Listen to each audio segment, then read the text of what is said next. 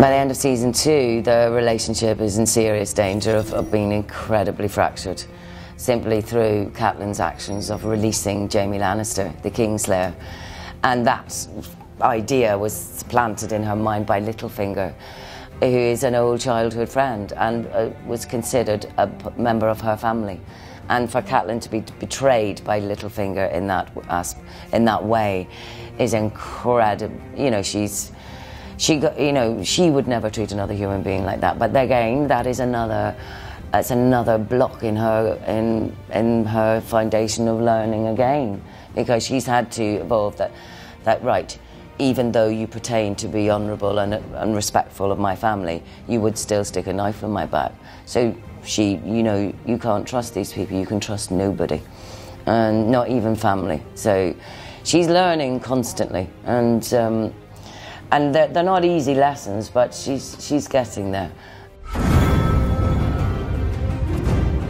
Initially, her goal is to, at the end of season 1, she said, we will kill them all.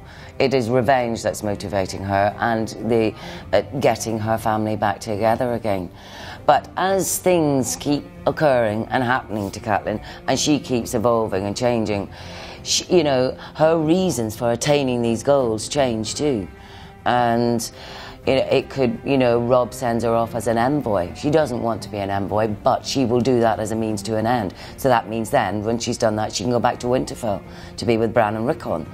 So she's playing a game as well. She knows that she is needed, but these are deals that she can broker as well. But unfortunately, they're never what they seem. Nobody is what they seem in this series. And if they are, then they are not to be trusted, because in order to survive in this world, you have to adapt.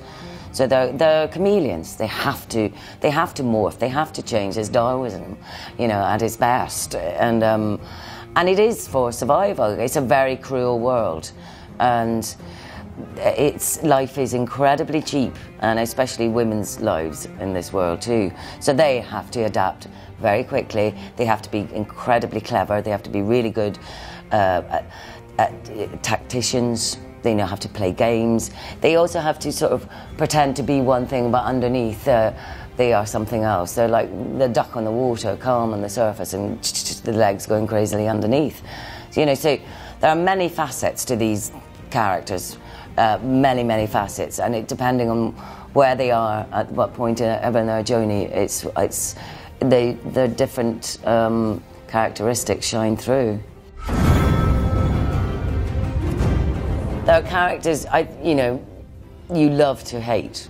I think Joffrey's treatment of women is atrocious, but I know Jack Gleeson, and he's the loveliest, gentlest boy ever. And the fact that he creates a monster like Joffrey is testament to his ability as an actor. Anybody that mentions him, it's testament to his acting. They totally believe.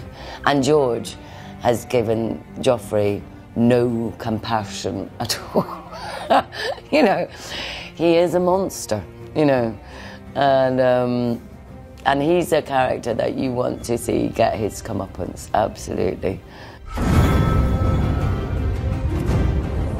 Just please watch it, because it's absolutely wonderful, and I really hope they enjoy it. And don't try and find out what happens, just let it happen every week in your room or on your computer, wherever it is you watch it, and just love it, because I think it's the best yet. It's fantastic.